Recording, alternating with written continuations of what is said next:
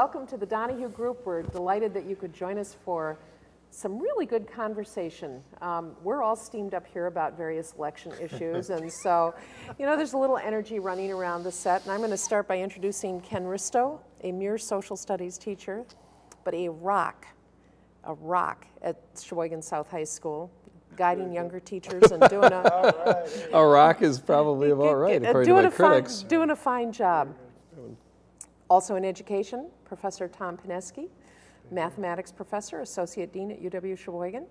Getting really steamed up here, and I just love it. You know, your cheeks get kind of red, and it's pretty sweet. Biting my tongue all the way. Former State Senator Cal Potter. We're going to have a little Kleenex there for Cal so that when he bites through his tongue, you know, we can at least sop up the blood. I'm Mary Lynn Donohue. I'm a lawyer usually with O'Neill, Cannon, Holman, DeYoung in town, and so we're going to get started on some state issues, and I just have a sense that we might morph into some partisan remarks. Some, you know, all I know is I rely on Jon Stewart for my news, and that seems to make me pretty smart these days. The DNC channel, NBC channel, I mean, excuse me. Fair and balanced. That's the Fair and Balanced challenge, right, exactly. It's the Fair and Balanced channel. Yeah, just put Bill O'Reilly together with whoever.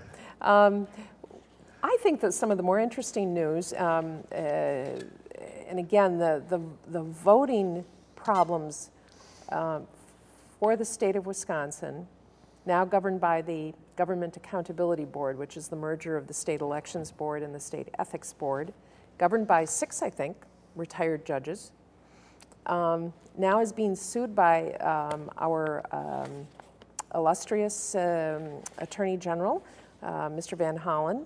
And I think it's a brand new lawsuit, and his basic... it's the only one in the country of its kind so far. Right. And no other state attorney general has filed a lawsuit along these lines. Well, the gravamen of his complaint, as far as I can tell, is that the database of the Department of Transportation is matched up against the database of our wonderful Accenture contract. You remember we've talked for the years that we've been on this show about how Accenture is really messed up and poorly performed on its contract with the state of Wisconsin to get a decent voter list together. We've spent millions and millions of dollars. It's still not done. It's still not functional. It appears to be getting worse instead of better. But the DOT databases don't necessarily match up with the Accenture database, and therefore Van Hollen wants to suggest that there's all sorts of fraud and that this whole piece, you know, ought to get settled. I think the timing is lousy. I think the substance of the suit is lousy, based on my limited knowledge, but I'm interested in your thoughts. I'll let Tom go first because I don't know. It's the Republican Attorney General. Tell us what he's doing right. Huh? Well, see, I don't. He's suing it because why is he suing? They don't line up, but what's he asking? Yeah, there's about 20. What they're saying is that when you look at that Department of Transportation list, where we get our licenses or those types of information, and you look at the state voter registration list, about 20% of those names don't match. 1 out of 5 potential voters. So my name might not. Exactly, and in fact, in fact, I believe some of the actual folks on the accountability board, their names were red flagged. Right. And so the question is, most people are pretty well convinced that the vast majority of those non-matches is because somebody along the way inputted the wrong letter, or somebody's got a middle initial wrong, or there's street is ST as opposed to STREET. Okay, so that's the nuts and bolts, but what is the suit about? Well, the suit is about that the state is not in compliance with the national law, that at a certain point in the process that voter registration list has got to certify that those folks are in fact registered and qualified voters. And so now that this Wisconsin and there's a couple other states that are in the same position because of the incompetence of the people that they hired, they've gone through that deadline. And so what Van Hollen is arguing is that Wisconsin's about to allow all sorts of unqualified voters to walk in their polls and vote. which means that you're potentially allowing Democrats or Republicans, for that matter, to challenge those votes come November.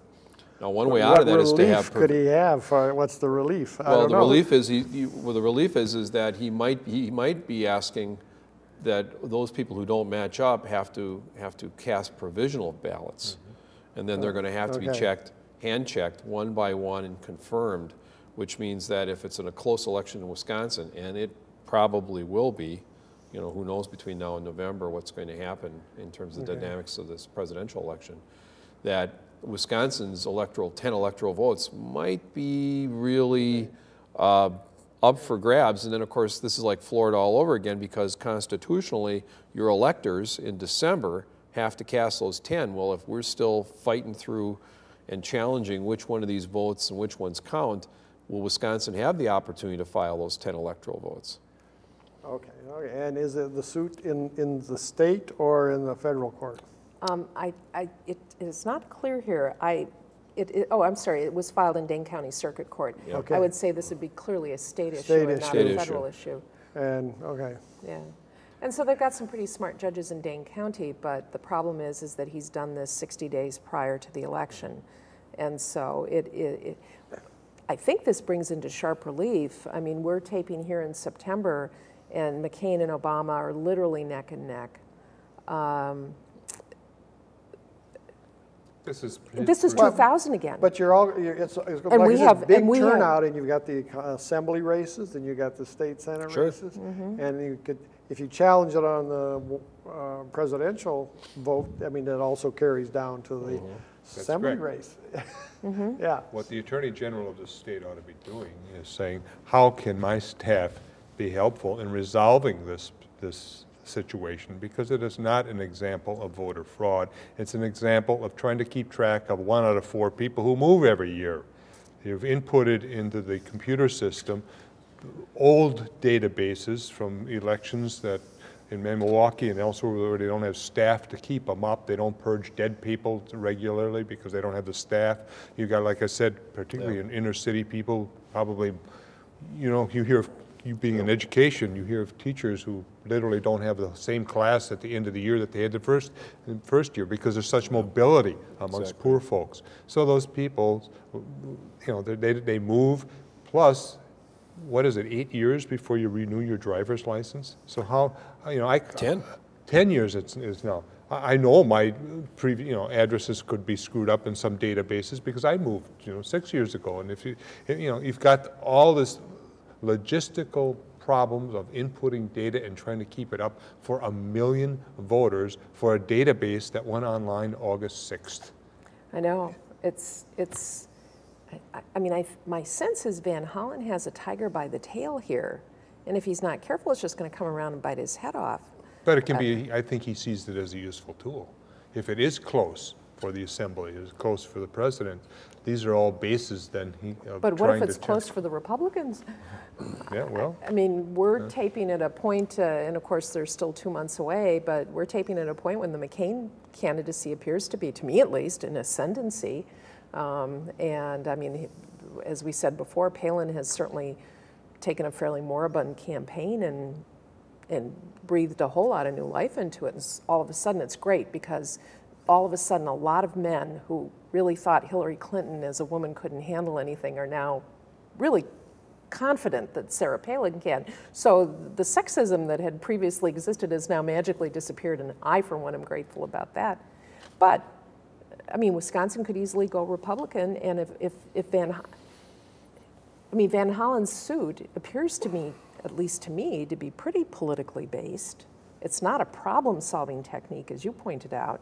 In 2 months, we're asking the Dane County Circuit Court to fix something that hasn't been able to be fixed nationwide since 2000.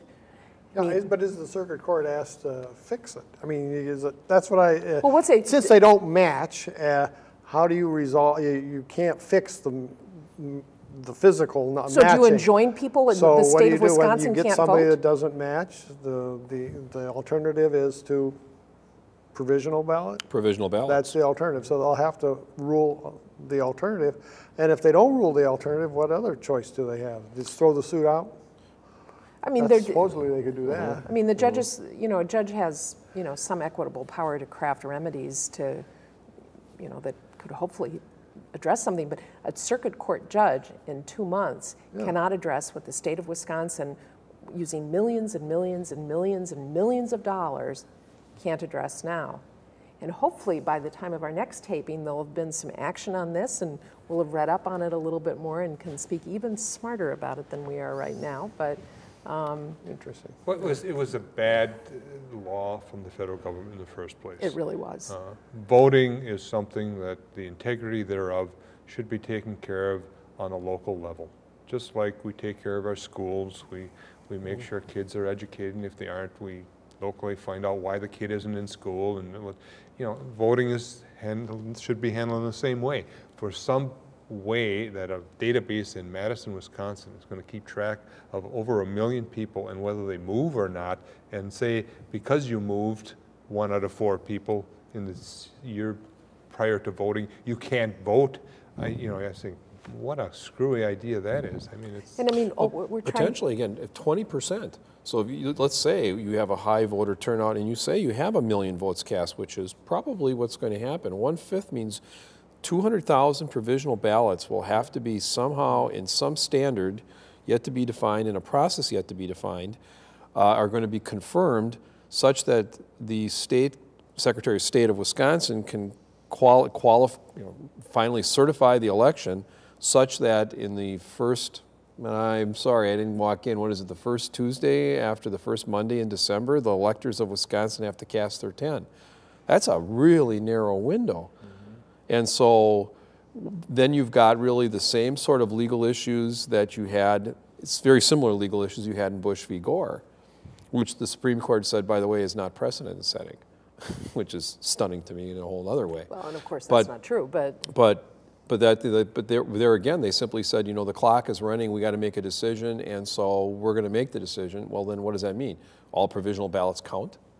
You know, what does that all mean? And this is, again, a really very, very, very, very interesting process that's going to have to be played out. To try to find a remedy, I mean, the federal government basically has said, well, you have to be in resident 30 days and you can vote. And then the fact that we have on-site voter registration, so you got people moving in and out of the state, living here 30 days, want to vote, go into the voting, want to register.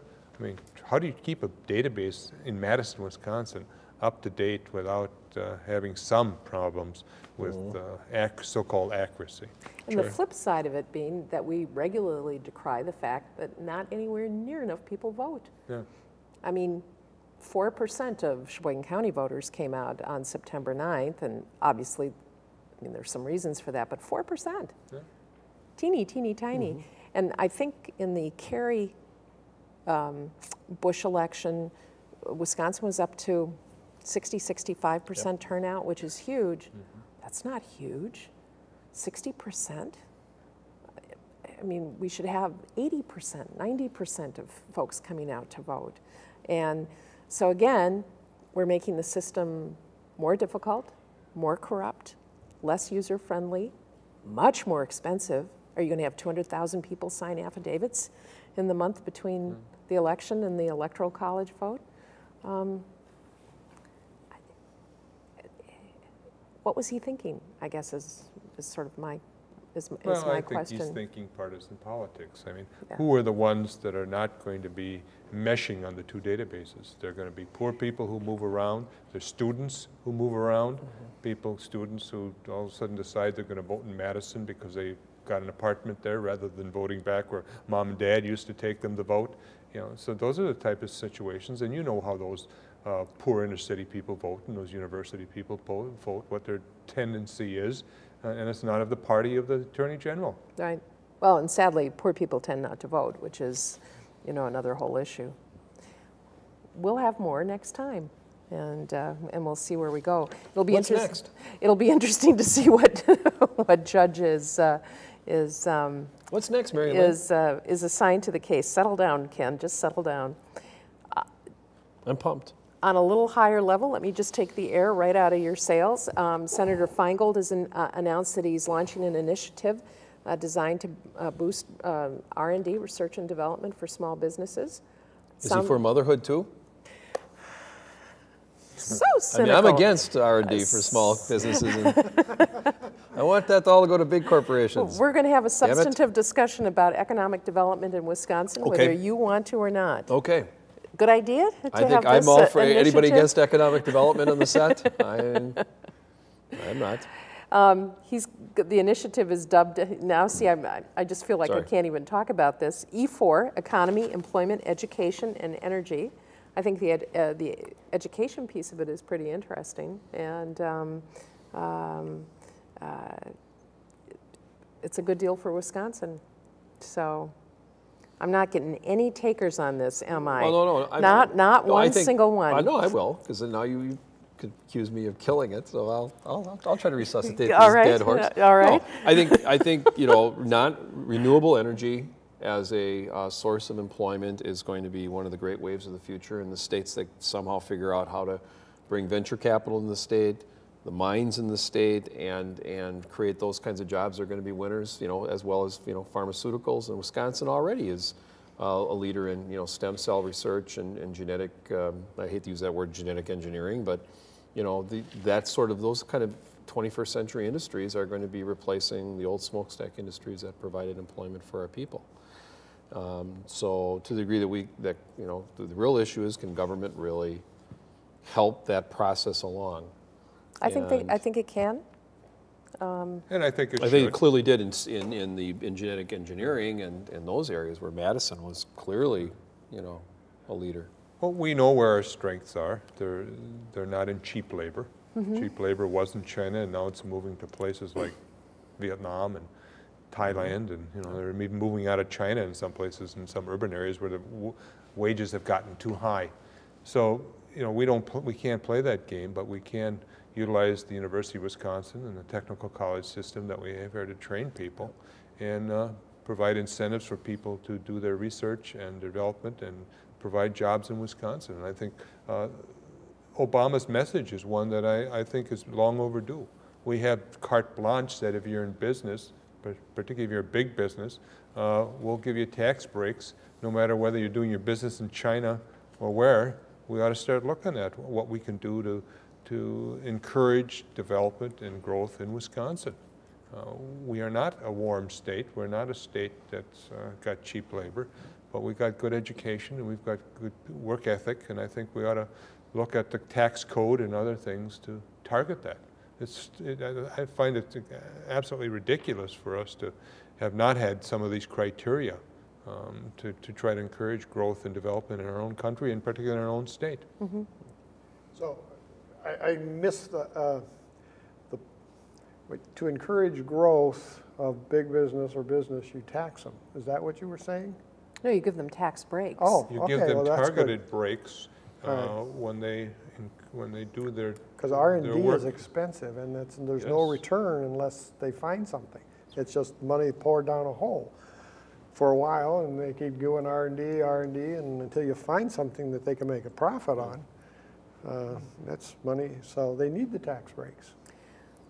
Well, and of course, corporations in Wisconsin do get huge tax breaks and constitute now a pretty tiny percentage of the taxes that the state of Wisconsin receives. The percentage, I think, has gone from about 23% down to 3%. So actually, for businesses, Wisconsin is not necessarily a tax hell. It's actually kind of a tax heaven. But I think it speaks to what I really do think is a changing idea of the relationship between business and government. In the old traditional Republican model, it would be government stay away from us. Now, I think there's a partnership there that is pretty clear. We spoke in our last month about the agreement that was signed among all the local governments agreeing to work together to encourage businesses to come into Sheboygan County. And I think you're just seeing those partnerships now. But I think Cal's point is extremely well taken, is that it needs to, that when tax breaks are given or when funding is given, there really needs to be a pay back to the communities and to the people who are trying to make a living here. Who are now paying for it through their income tax and sales tax. Exactly. exactly. So, good for Russ Feingold. I think it's an interesting initiative. You know, as an aside, this is kind of not related, but related because it involves energy. I do not like, I mean, we travel to Madison, we go through Fond du Lac, and we got these windmills, these wind-powered mills, and they're just coming up like, they just, all of a sudden, there's none there, and then the next time you look, there's 10, 12 of them there. That is such pollution, visible pollution, and all those neighbors gotta not like it because it makes noise if you just drive through and listen, you could hear it just, and we're polluting the countryside with these things. So we say we need wind energy, but I don't know, somebody's going to rise up pretty soon and say, I don't like this. And I'm already saying I wouldn't want to live near it, not in my backyard kind of thing. It's just bad news. My uncle's a farmer. My mom's brother is a farmer, and he lives right in that area, and he has one or two on his farm properties. And for which he, of course, receives a fee or of some sort or another, yeah. And I asked him about the noise, and he said, oh, yeah, you can hear them, you know. After a certain amount of time, he said, you know, you get accustomed to that noise because it's there. And he said, but, you know, as a farmer, I've gotten used to the cow manure smells, and this is a way of bringing income into my farm, and as long as the neighbors aren't screaming. I think you're going to see, what'll be interesting is as you have more, if you continue to have more sprawl, out in Sheboygan County, Fond du Lac County, and homes get built near there, whether that's going to be an issue or not. Yeah, yeah, I mean, they're ideally situated in places that are pretty desolate. I mean, if you... Well, in Wisconsin, there isn't a lot of area where you can't put them. In other words, whether it's Fond du Lac County or you go through Mayville on Highway 49, you'll see them. That's the same Niagara Cuesta that goes all the way down there. It's a wind area. You know? Exactly. Yeah, so you have to have a wind area, and then I do think you need an area that's relatively unpopulated. California has had windmills forever, and just huge hillsides of windmills. And they're sort of like those big robots in Star Wars that come marching. I mean, they're huge, and they're out there. I think it's pretty interesting. I think you bring up an interesting point, is that alternate energy, all energy has some price tag of some kind, whether it's aesthetic or financial or health or availability. There is no easy answer. I think your wife, the stockbroker, would say, don't put all of your eggs in one basket. And I think in terms of energy policy development, that's not a bad way of approaching it. And working with alternate energy programs, projects, I think is pretty important, and is forward thinking. And how government supports that and how business takes advantage of it, I think is tough. But yeah, lots of people don't like windmills, and I'm not sure I'd want one in my backyard. I think the issue next, you know, somewhere down the line, because they're making rapid progress with solar panels, is fairly soon, depending on how energy prices continue to go and what direction they go into, having them on your roof will be, and your home and your residences will be getting pretty close to being cost efficient, and creating your own energy, and to the degree that you don't use it, it goes back and it really, you know, rolls back your meter. So you're going to be interesting to see as you go. For example, our home really does have a fairly large expanse facing south.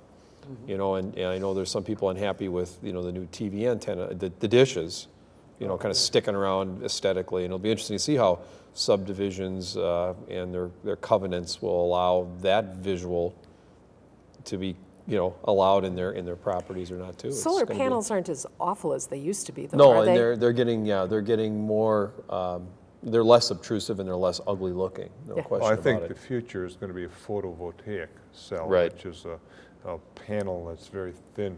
Before it was the hot water system where you put hot pipes through a panel that had black background and heated the water. Now it's going to be producing electricity. Yeah. It'll be interesting how this whole thing plans out, because the towers that you're seeing put up now are being put up by We Energies and utilities to produce energy in an alternative manner, because they're by law forced to, by a certain date, have a certain percentage of their production by alternative methods. When you go to photovoltaics on your roof, you're starting to get into not the corporate area, but the individual, looking at whether it's more economical to produce your own and invest in your own than it is to buy from the utility. And the sad part about it is, and I've said this before, is 30 years ago, you know, Jimmy Carter said we should be investing in a lot of these things, but they laughed at him, and well, now it's coming to a point where we don't like to buy foreign oil, and what are our alternatives? Well, the alternatives are to mandate utilities do something different, and what do utilities do? You know, they're not going to put photovoltaic cells on your roof, they're going to put up wind farms, and you know, things that are just an alternative generating system of the utility. And it really isn't probably the way that we totally should be going. We should be going. Fuel cells for the home. I mean, look at your spacecrafts, for example, are all produced by, are run by fuel cells. There's no reason why we shouldn't have had research into fuel cells a long time ago. And that's exactly, go back to where we were earlier in this segment. This is one of the really key areas where government and business and partnership could make great advances and create all sorts of jobs for Wisconsinites. Yeah. And I would like, as opposed to somebody else. I would like the record to reflect that we sort of agree with Tom. And that doesn't happen very often, and so I think that we should just... Most people you don't see them think it's like one of those Dutch things, you know, like the cookies I used to eat as a kid, and they actually see these things, and they do look, they really are... space-like. Yes. Yes, Star Wars, yeah. Yes. Yes, they are. They're actually very elegant. I mean, they're tall and they're beautifully designed, but they make a lot of noise. But I agreed with Tom Pineski.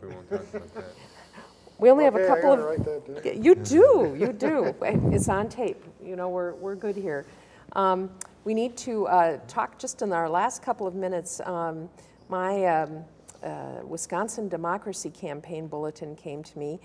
They had sent out surveys to legislative candidates, 25 for state senate, 243 for the assembly. Of the 25 candidates for state senate, only 7 replied to a questionnaire regarding ideas on campaign finance reform, yay or nay. Just most people didn't respond.